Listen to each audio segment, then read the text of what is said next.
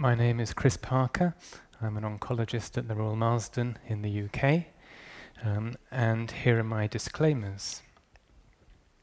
And also the standard disclaimer for this type of meeting before we go any further. So, without further ado, I'd like to invite Karim to come up now to give his presentation on new treatment possibilities after docetaxel. I think we've just been living very exciting years for prostate cancer research in the recent past. That's been really exciting to be a GU oncologist, and this is because we have now 4 drugs that could make it to improve overall survival in the post-docetaxel setting. Not talking about sipuleucel in the pre-docetaxel setting.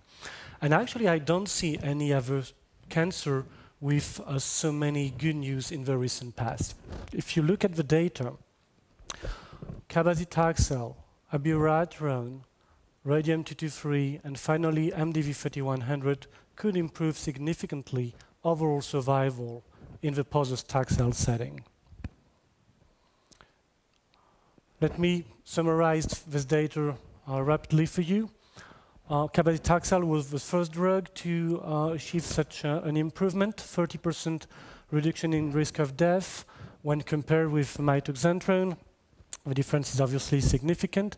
And if you like to see the median, it comes from 12.7 months up to 15.1 months for the cabazitaxel arm. So first positive trial. And this is a chemotherapy agent. Abiraterone obviously was the second drug to demonstrate such an improvement. Abiraterone is an androgen biosynthesis inhibitor, so completely different mechanism of action. And here again, as you can see, the overall survival moved from 11.12 months up to 15.8 months, and this is approximately a 26% reduction in the risk of death. Radium-223, this is a bone targeting agent, a radiopharm, so again, a completely different drug as compared to the 2 previous ones. And radium-223 was compared to placebo with demonstration of overall survival improvement with a risk reduction of approximately 30%. And again, the median overall survival was 11.12 months in the control arm, and it was improved up to 14 months in the radium-223 arm. And very recently, we had a 4th compound that could make it to improve overall survival, MDV-3100, as compared to the placebo, 18.4 months median overall survival versus 13.6 months, 37% reduction of death. So 4 compounds, and at least 3 of them have completely different mechanism of action, so we can hope somehow that the benefit could be incremental for the patients. Thank you. Okay, thank you very much, Karim. So we've got 4 topics we're going to address now, and I'd like to ask Christos first of all, why might you want to use cabazitaxel first and abiraterone second? Okay. Although we don't have hard clinical data to support the sequence yet we can make assumptions as to which patient population the androgen receptor axis is least likely to exist or be functional. And that's the clinical phenotype of what we call now aggressive phenotype or anaplastic. And that includes patients that either have a very short-lived response or no response to androgen deprivation therapy, less than 6 months usually. Those patients that have presence of visceral metastasis, patients who have predominantly lytic bone metastasis, or patients who have B symptoms, that is fever, weight loss, and sweats, and patients who have other indices, who have disproportionately low PSA compared to the tumor burden, or patients who have other markers of disease activity, such as high LDH or neuroendocrine markers of differentiation. This group of patients with either constellation of these parameters would be, I think, most benefited by aggressive treatment because they are high growth rate and, as I said, least likely to respond to the androgen deprivation therapies. And I suppose another argument would be those patients that were older or frailer and were borderline fitness for cabazitaxel. You might want to give them cabazitaxel while you can, rather than give them abiraterone, wait for them to develop progressive disease, by which time they might not be fit enough to have cabazitaxel. Heather, the opposite question, why might you want to use abiraterone first and cabazitaxel second? As we've already established, there's no correct sequence from the data that we have today, but I think there are some patients who perhaps are not suitable for chemotherapy, either because of their performance status, or perhaps they don't want to have chemotherapy and they choose to have abiraterone. I think abiraterone has some advantages in that it's a tablet. It can be given away from the cancer centre, which makes it much more accessible to a wider group of patients. It also has a very favourable toxicity profile, so I think that on the whole you can anticipate the side effects of abiraterone, which means that we know how to treat them, and my personal experience is that it's been extremely well tolerated. It isn't limited to cancer centres, it isn't limited to patients having intravenous infusions. They can lead much more independent lives without the concern of neutropenia or other side effects.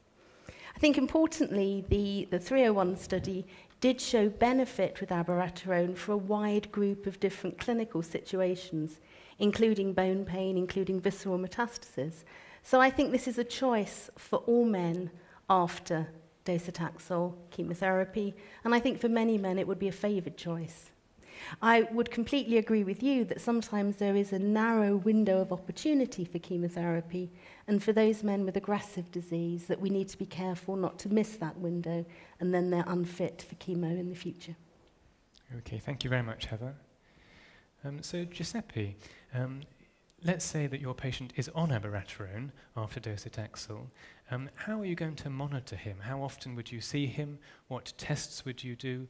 What sort of toxicity problems would you look out for?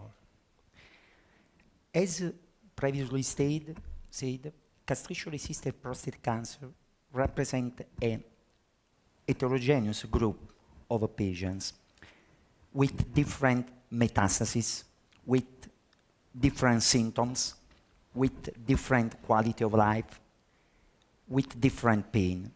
So the three parameters that are very important to monitoring during the treatment are the symptoms, the lesions, and the PSA level. So it is not different to evaluate the efficacy among the two drugs. So, in my opinion, I can use an TC scan and BO scan every 3 months. Also, if I treat with abiraterone or if I treat with cabazitaxel, but it's different the toxicity profile. So, I need to evaluate in different time the toxicity.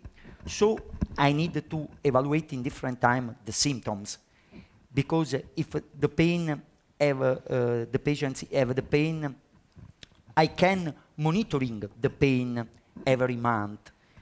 If the patients have a poor quality of life, I can monitoring every month.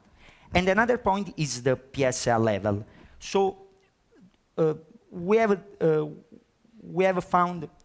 find two types of a patient. The patient that show a slow PSA increase and the patient that show a rapid PSA increase.